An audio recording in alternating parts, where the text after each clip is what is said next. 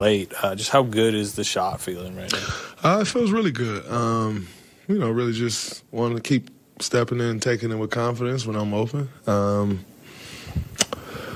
But it feels great. My game feels great. My touch feels good, so I feel like I'm in a really good space. It's just, important to keep taking it when it's there. When on that possession are you thinking, like, I'm going to have to let this go? Well, I was preparing for the entire possession. I knew I would end up open. And so it's just a matter of if the ball was going to find me or not. So I was prepared that whole possession. If I caught it, I was shooting it. And, it came to me, clock running down, just took it, and it went in. Awesome. Draymond, Steph's averaging 6.9 rebounds, more than everybody except Looney, and he's pretty close to Looney. How practical or how important is that to your success? And why do you think? He's always been a pretty good rebounder, but the numbers has jumped significantly this year. Why do you think that is? He stole my triple-double rebound. Like you said, he's always been a very good rebounder. And I think some of that is also, three-pointers keep going up and up. And, he's very good at coming back to that elbow area and cleaning up the rebounds. And it's good for our offense because when he gets the rebound at that elbow area and he starts to push it in transition, as we all know, the whole defense is going to line up, so it opens the floor up for other guys in transition and get some easy stuff going. You mentioned that your touch feels good this year. Is there anything you can attribute to that? Yeah.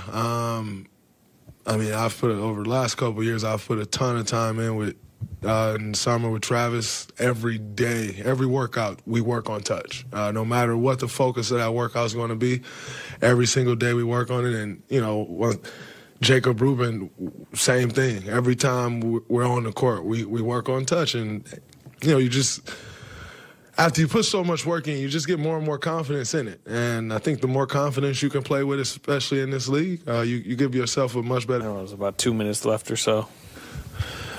He's been shooting it in terms of when he's open, shooting with confidence. And that was a big shot, considering how the game was flowing down the stretch. And we needed it. Everything he was doing on the defensive end was – Draymond-esque, but it was unbelievable, and turned it into some offensive success for us and a big shot. It was huge. We want to see more of it because he's capable. Do the carry and travel calls that have been called this season, do they make any sense to you? Yeah. Well, we talked about last game, just the consistency of it. It seemed very consistent tonight. I had bone to pick with them. They missed one carry.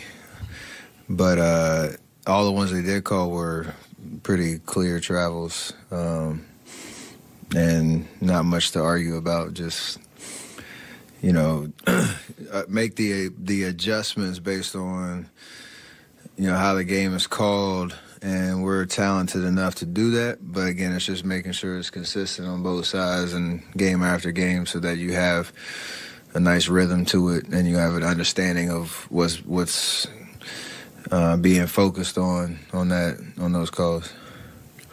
What's the difference between Jordan on a night like this, maybe compared to like another night where he struggles? Is it really just a matter of shots are going in or not going in, or is there like an extra gear that he gets into when he's able to have like a big scoring night like this?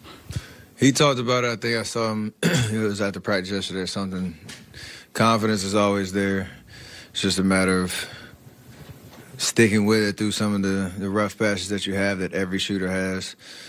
I think the only biggest difference is just aggressiveness. Like, look for your shot.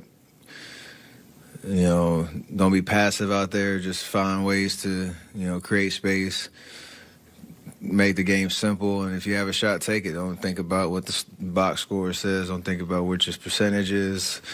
You think about the reps you put in, you shoot the ball, and we all live with it. And it's nice to hear him say something similar to that and then, be rewarded in a game like tonight. But that's the ebb and flow of the season. You got to approach the game the same way no matter, whether you're hot, cold, or streaky, as he says. I'll ask Raymond after, but it feels like you guys win like 400% of the time when Draymond makes multiple three-pointers. Was it a different emphasis going into this season as far as him letting it fly? Do you see anything different, or just kind of less hesitation and a lot of confidence there?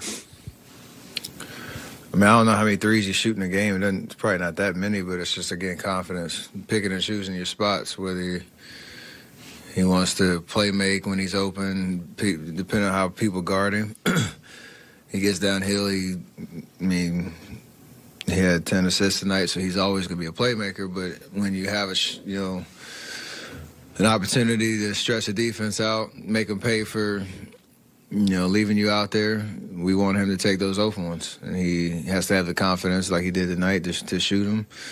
And it's great to see, because I think he feeds off that energy when he makes one early. When he makes one late, doesn't really matter. But I think when one goes in, it's definitely a good vibe for everybody. Speaking of feeding off energy, how much fun was that long pass to him with the layup? Seemed like you guys were really loving it. He had high fives to everybody. It was like a classic Sam Darnold to DJ Moore connection. Nobody's ever said that ever. Ever. And I'm using that one. So, you got your sixth foul wiped off with a challenge late. Is that like a lesson on why it's like wise to save the challenge, even if you guys don't like a second quarter call or something like that?